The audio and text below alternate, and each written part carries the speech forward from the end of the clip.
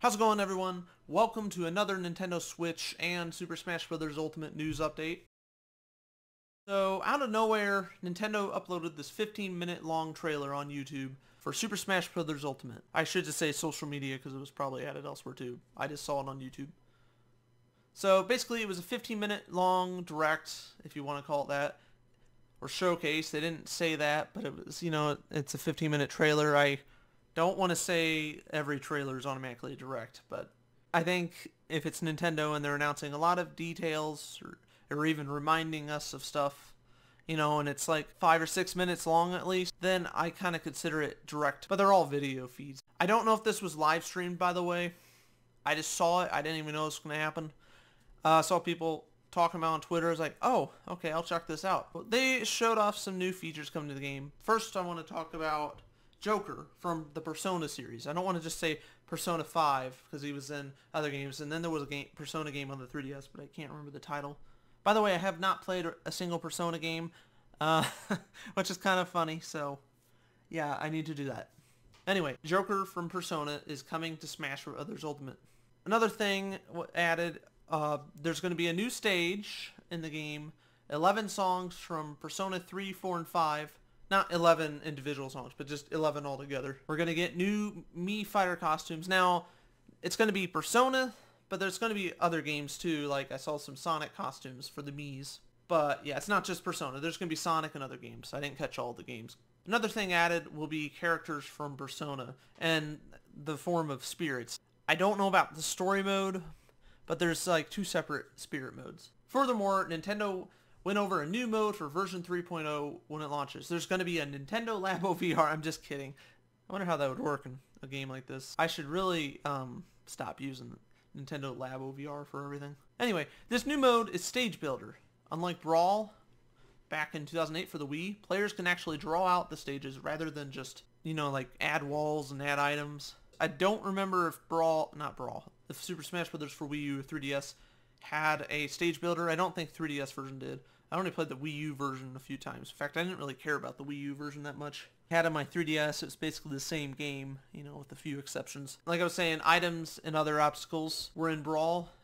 They're gonna still be in this game as expected. I'd be surprised if they weren't. By the way, Nintendo uploaded a trailer the other day with Stage Builder shown on the menu. So I knew this was coming, I just didn't know it was going to be today. I also want to add that while the Switch is in handheld mode, players are going to be able to draw with their fingers. After it is finished, users will be able to upload them online. You will also be able to use the Nintendo Switch Online app. I'm not going to, obviously there's voice chat, let's not get into that. But Nintendo actually did something productive, I think. I used productive loosely because that can mean different things, but I think they did something useful. Let's say that. You are going to be able to watch replays on the app. People can upload them on the app, and I assume you could put them on YouTube since during the direct, I'm just going to call it that, it was showing just a random replay, and then on the side of the screen it said streamed via YouTube. So I thought that was interesting. So I'm just assuming you're going to be able to put it on YouTube. And then you also have the Nintendo Switch capture mode, so you can take screenshots and record up to 30 seconds. But in this game, you're going to be able to do more. So something actually useful for the app. Something for some reason, I'm not really excited for it, but it'll give me a reason to actually want to use the app a little more, or at least look at it once, see what it's like. Not only are you going to be able to see videos, but you're going to be able to download and upload. You're going to be able to download other people's levels, the Super Mario Maker route now. Anyway, so you can download people's levels, and you can also upload your own levels. I should say stages, but you know what I mean. I thought that was pretty cool too. So not only that, but also I forgot to mention that the replays can also be made into a compilation. It's basically it comes with a free editing software. Yeah, the Nintendo Switch has that. I wouldn't expect anything fancy like Hollywood production either. It's probably basically going to be like a slightly updated version of how you edit videos on your Switch already. Yeah, you can do more than 30 seconds, and you're going to be able to like do transitioning effects, but I wouldn't, and then text. I'm sure there's probably going to be a limit to how long the videos can be, but it's in the trailer I saw them putting like 4 or 5. I think it's going to be more than 30 seconds. Maybe it's up to Maybe it's up to 15 minutes. I don't know. We'll have to wait and see.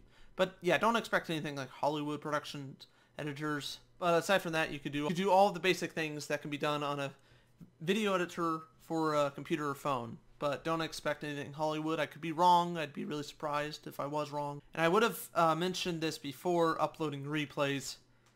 I wish I did, but truth is, honestly, I'm really tired right now trying to get this out of the way because I want to get it up as fast as possible. So I apologize. Now, back to Joker. Joker will be available on April 17th for $5.99 and $6.29 Canadian dollars.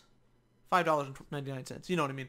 In addition to DLC purchasing, you will be able to get a Fighters Pack with all the upcoming DLC characters for $24.99 in the US and $31.49 Canadian dollars. The DLC is planned to be released throughout 2018 to February of 2020. However, I think it's very likely we're going to see something after February of 2020. Maybe we won't, but I feel like we're going to get up to 2,000. I don't know if we're not going to get 2,000 characters. We might get up to 75 to... I think we could possibly get close to 80 characters, if not at 80 characters. Especially considering how well the game is done. 10 million units, and just after the first 3 or 4 weeks, that's astonishing. Not that I thought the game wouldn't sell, but it's selling better than I thought. I thought like by the time it's like, oh, it'll sell about 3 or 4 million. No, it sold 10 million. And that's really good for Super Smash Bros. And who knows, and this was back in January, I believe, when they talked about it. So that's incredible. Again, this will all be released on April 17th, and I'm looking forward to it. I will link the video down below so you can watch it without me going on. So nonetheless, April 17th can't be here fast enough. Thank you for watching, and I will see you guys next time.